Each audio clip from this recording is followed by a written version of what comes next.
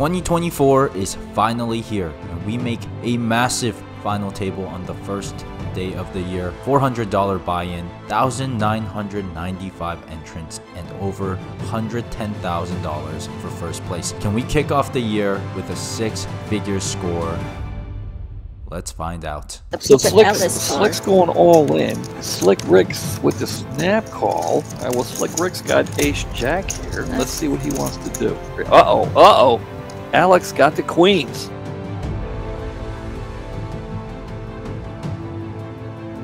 Well, welcome in to the first video of 2024 and quick background of how we got here and everything you need to know going in to the final table. And I know people have short attention span these days, so if you want to jump right along, I will post a time below. Texas Card House hosted a tournament to end the year, to welcome the new year. $400 buy-in, 8 different flights, with day 2 happening on the new year.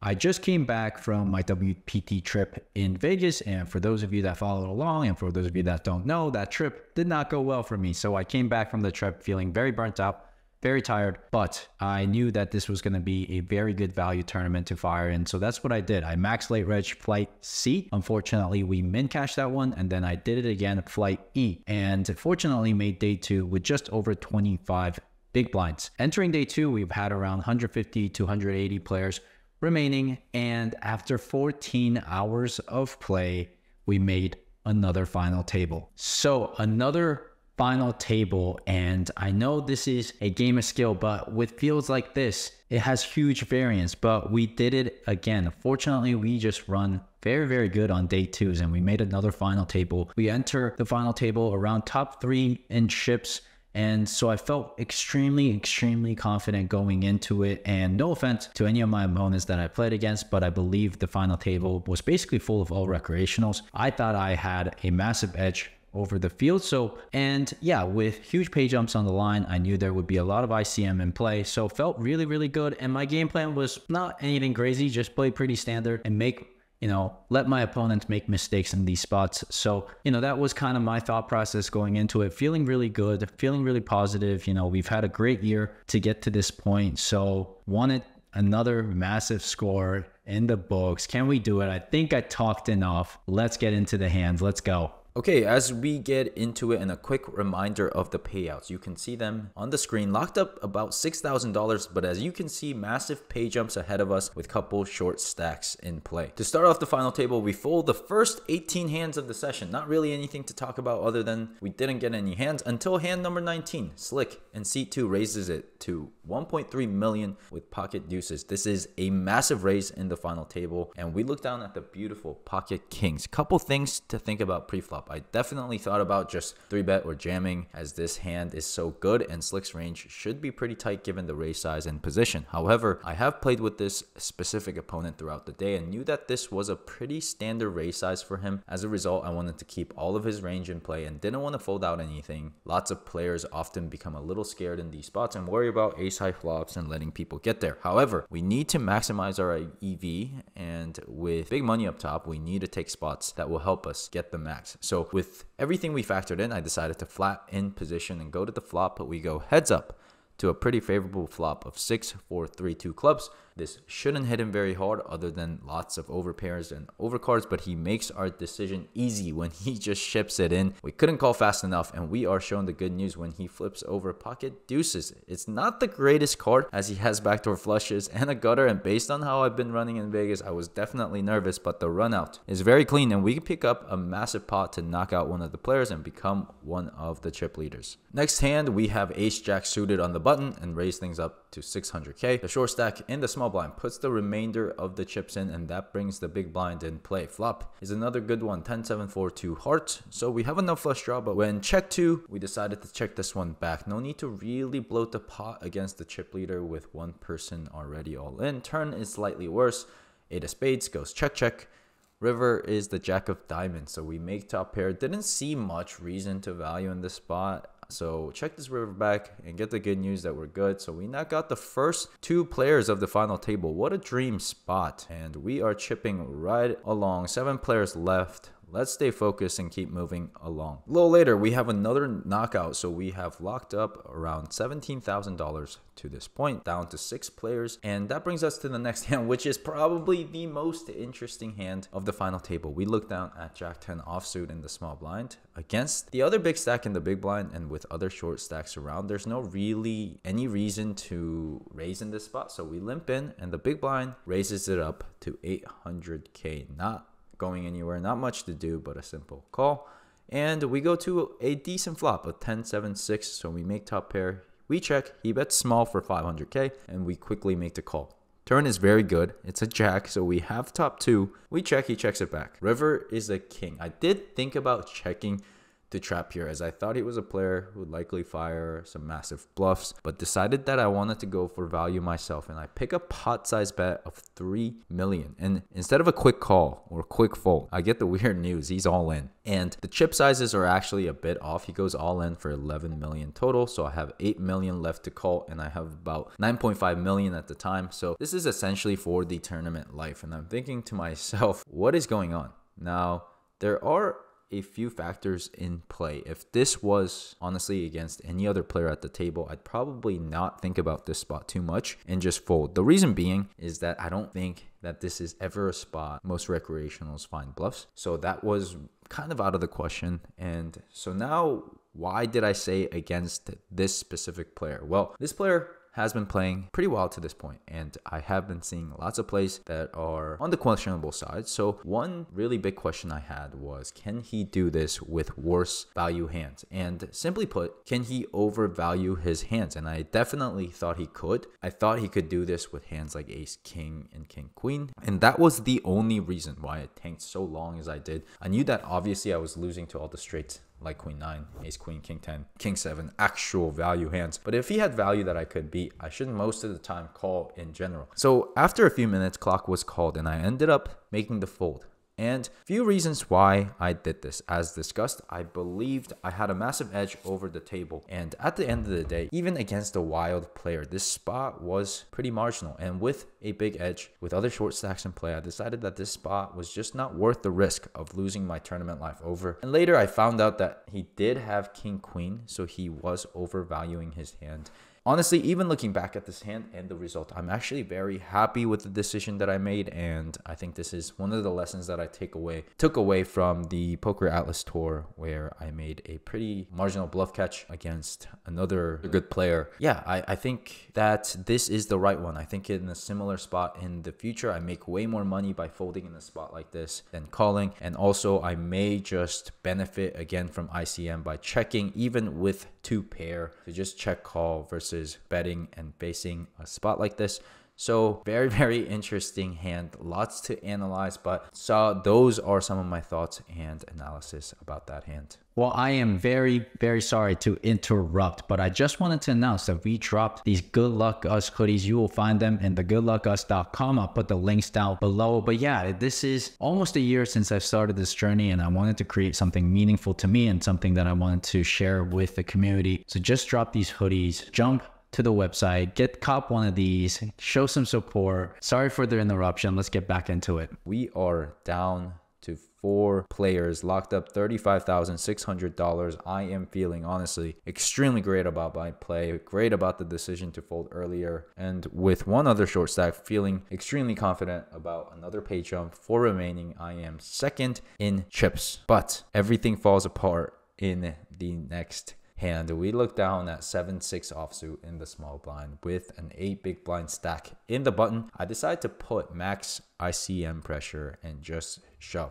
The big blind thinks about the hand and ends up making the call. This is a nightmare situation. The run out does not help us at all. And now we are down to one of the shorter stacks. So let's pause. What happened here and what was I thinking? Couple things. I knew that with the short stack on the button, it would be a profitable spot to shove any 2, and I think we can quickly take a look at an ICMizer solver to show that. Okay, so we are going to look at a tool called ICMizer, and for those of you that don't know what this tool is, you basically plug in stack sizes and the situation, and it will simulate different results and simulate whether, you know, you made the right call pre-flop or not. And this is kind of how you study tough finals table spots. There's lots of tools you can use, but I use ICMizer for one of them. So I put in the stack sizes here, and as you can see at this chart, it is a shove with any 2 spot. And that's what I was thinking in game. So I knew that this was profitable. And as you can see, the calling range for our opponents is very, very narrow. And I believe probably in game, most recreationals will be folding a lot tighter. So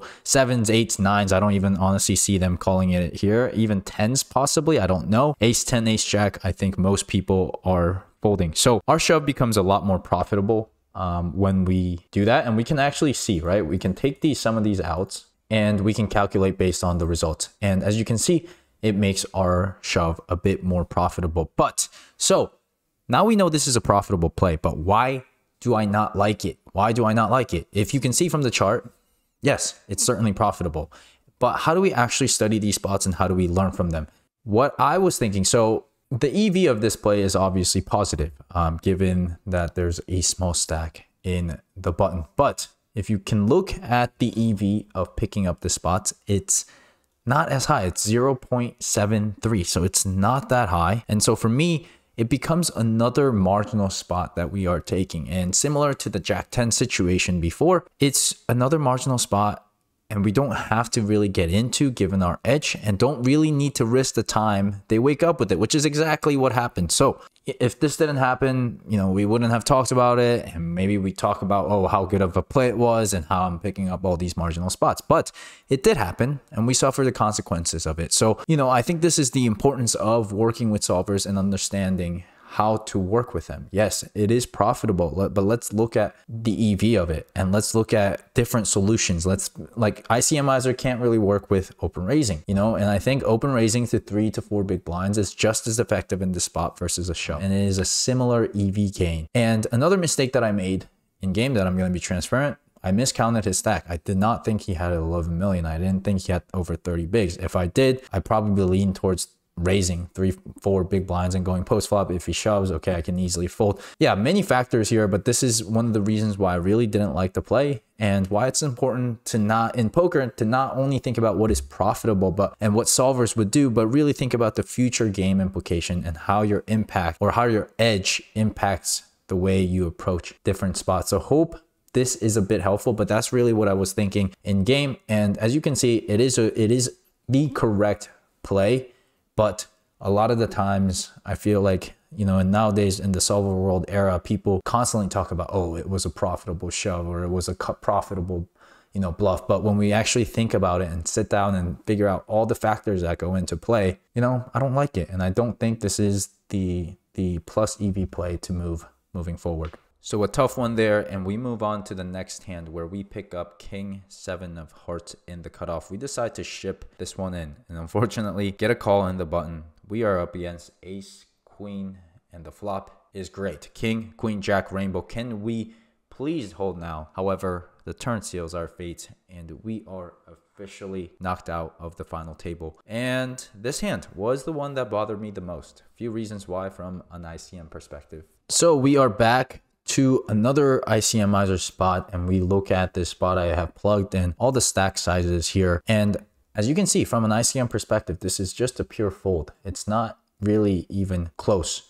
So that's really the number one mistake. I believe like King 9 suited, King 10 suited is like a decent shove there and I probably still would shove. But so that was number one. And I'll tell you why this hand bothered me the most out of any hand of this session. So that's the number one mistake. Number two, I miscounted my stack again and the big blind stack. I actually thought that I was shorter than him. And as a result, I thought the shove was okay. But I actually looked at the miscounted spot when I am actually shorter than him. And it's still an ICM mistake. It's just not a shove in this spot. It is just way too wide. And so just a massive mistake and we pay for it. Like we pay for it immediately because if we made the right play, big blind probably would have been knocked out. He had pocket eights and would have lost to ace queen and the flip. So we pay for it. And this is just the importance of staying in the moment and making quality decisions, guys. To be honest, I was a bit annoyed in this spot already with my 7-6 off shove. I felt like bad decisions piled on. And now, you know, in poker or in life, it's okay to make a wrong play or wrong decisions. What we can control is our response and how we act after. And I don't think I did a good job of recovering in this tournament. And this is just another lesson that I'll take with me. You know, we played around 16 hours at this point. My mind is fatigued. My body is fatigued. I just shoved 7-6 offsuit in the small blind in one of the biggest final tables. And it's important to realize in this moment that this is the situation that I'm in. And the only thing we need to focus on is the next play. But that's not what I did. And I paid for it in the end. And so after all the hard work of getting to this point, 2 hands were all that it took to knock me out of the tournament. Well, that is it for the final table, and still watching this back a week later, this is just so frustrating. And you know, the car ride back home was one of the most frustrated I've been in my career. And you know, don't get me wrong, the 35K score and finishing 4th out of 2,000 players is just amazing, and I am just super grateful for the good run. But in a game of opportunities, I felt like I let this one slip away. I just thought I had a massive edge over this field and just couldn't get it done. So it hurt a lot, but you know, this is the game we play. You know, you work so hard, but a couple mistakes can just blow away your equity just like that. But another massive experience, another great experience to build upon. And I am looking for what 2024 has in store. But yeah, guys, hope you guys enjoyed this one. If you guys haven't, hit that like button, comment, and subscribe. It really does help. And you know, 2024, I'm setting a massive goal. I want to get 100K subscribers by the end of the year. So help me out, hit that subscribe button. And yeah, we are going to be pushing hard on long form content. So I'm really, really looking forward to what this year has in store for us. We're going to be playing poker in a lot of different places, and I'm going to try to add value as much as I can. And we're going to try to see what we can take with this poker content thing. So hope you guys enjoy. Happy New Year. Wish you all the best. Let's keep this going. 2024. Let's go.